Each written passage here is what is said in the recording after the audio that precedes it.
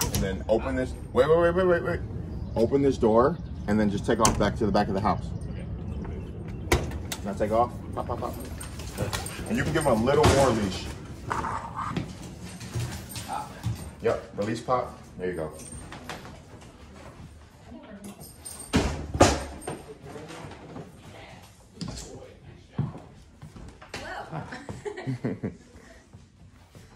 So the idea is give him a little more than the short leash so that he can make the decision to not be at the, so their turn, yep, and I head to the back, praise him.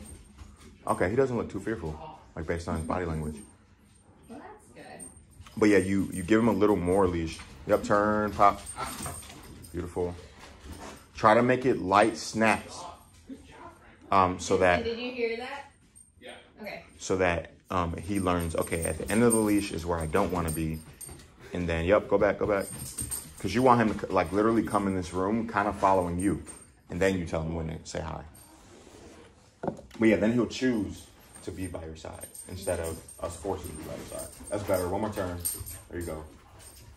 Cool. I think this is going to go well. Good.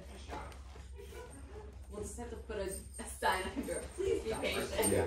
That's on. Wait. Beautiful. That's on. Go say hi. Just bring him over. Go say hi. And so for me, obviously, like, I'm not going to stare at him. I'm not going to try to reach for him. I tell him, let's go. And take off. Okay. Let's go, Franklin. Pop. There you go. Beautiful. Good boy, Franklin. If he would have said, let's go and pull, then Franklin would have pulled back to smell me, and then it would have turned into some frustration. Yeah. So meeting people, meeting dogs, instead of like pulling him away, let's go, snap, and then you're out. Gotcha. Okay? All right, bring him back, Vincent. Tell him to wait. Wait. Beautiful, and then go say hi. Go say hi. He's like, you smiling. All right, Tom, let's go. Let's go. There you go. Good job, Franklin. Good boy. Now, this is like something I do too for the dogs that are a little skittish.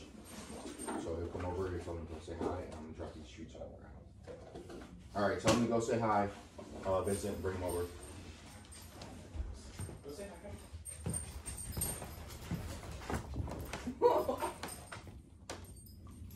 So now he'll always view me, those are called happy howies, by the way. He'll always view me as like the wonderful treat guy, you know? Yeah. So then when he interacts with me now, he's like, oh, I love you, you're the treat guy, right? And so let's go.